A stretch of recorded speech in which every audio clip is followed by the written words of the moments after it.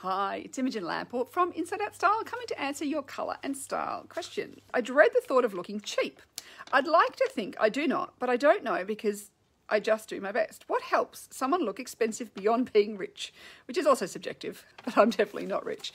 So, things that make garments look cheap are things like a poor quality construction. If you can see like large stitches and they're very obvious on the garment and then they've run out of thread and then they've gone back over and you can see where the stitches have been, run over, that's a sign of a poor quality garment. So it tends to look cheaper. Also poor quality fabrics. So look for better quality fabrics. Generally you'll find anything with 3 or less.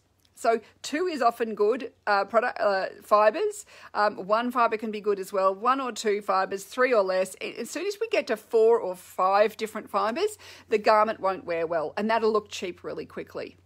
And they'll sometimes do this with a knit, where they'll put there might be a bit of nylon, a bit of acrylic, a bit of wool, and then they'll, a bit of, elastane, and then they'll chuck a tiny bit of cashmere in there to say it's a cashmere jumper, when in fact, there's a minuscule amount of cashmere in there. And what'll happen is because of all the other fibres in the big mix that you've got there, it starts to pill really easily and it doesn't wash well and it doesn't wear well. So think of 3 or less fibres. 3 is your maximum number of different fibres in a garment for the garment to wear better. Look at things like the tightness of the weave. It's a bit like when we're looking at bed sheets.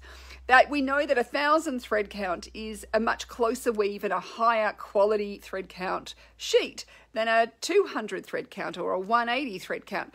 And you can even see, when you see the cheap sheets, you can see the air between, or the space between the cotton as it's, the warp and the weft as it is woven, versus those expensive sheets.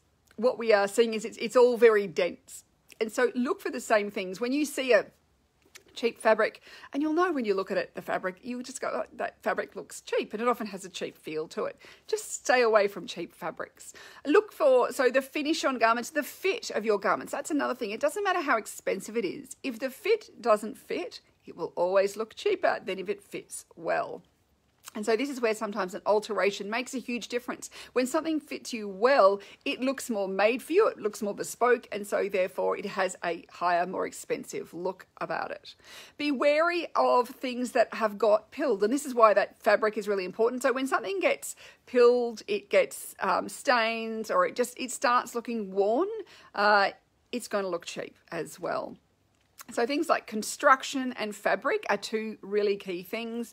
Be wary of big things like gaudy patterns, which are going to date really quickly, also tend to look cheap. So when we think about what are the classic patterns, something like a Breton stripe is a very classic pattern, and it may not be expensive, but it doesn't ever look cheap in the same way as whatever is the latest, floral print or whatever it might be, that could date more quickly, or there's a particular print that's in pattern, that's in fashion. So there's a bunch of different things we can think about. And looking, even things for like accessories. Don't avoid plastic. Go for glass or metal rather than plastic. But then don't go for something that's plated that when it wears off, it looks, it looks cheap again. Often too, too much going on can start to look cheap. But sometimes you might get a more expensive garment, and this is where your personality comes into it, where you may like something more interesting. And so it's in the construction. Is it done well, or is it done so it looks cheap? And this is why often classic clothes do look, more, kind of more sophisticated, because they are simpler, they're more structured. Looking at the seams on shoulders, that if you've got puckering and stuff like that on in any kind of around necklines, if it's a cheap construction, you'll get a bit of puckering there. Look at how patterns line up. So if you've got, say, a checked shirt and there's pockets or something on it, how does the stripe from one piece hit the next one, or even the side? So if you've got some sort of check and when they've sewn them together, they've not matched those stripes up, instead they're more like that, that just makes the garment look cheaper as well. So how patterns fit together from one piece to the next is another little thing to check out to make something look more expensive. So really, fit, fabric, construction are your big things as far as cheap for expensive, and how they look. And then just having things that suit you. When clothes look like they're a representation of your personality, when they are expressing who you are, they always look better quality because they suit you, they're in harmony with you, they're in balance with you, versus when you put on something that is unrelated to you, it will stand out more and it will be more obvious, and so it never looks as good because it looks like you don't know yourself, and that's something that might feel a little bit cheap too. So there are a few little things to think about if you're thinking about what looks cheaper and what looks more expensive.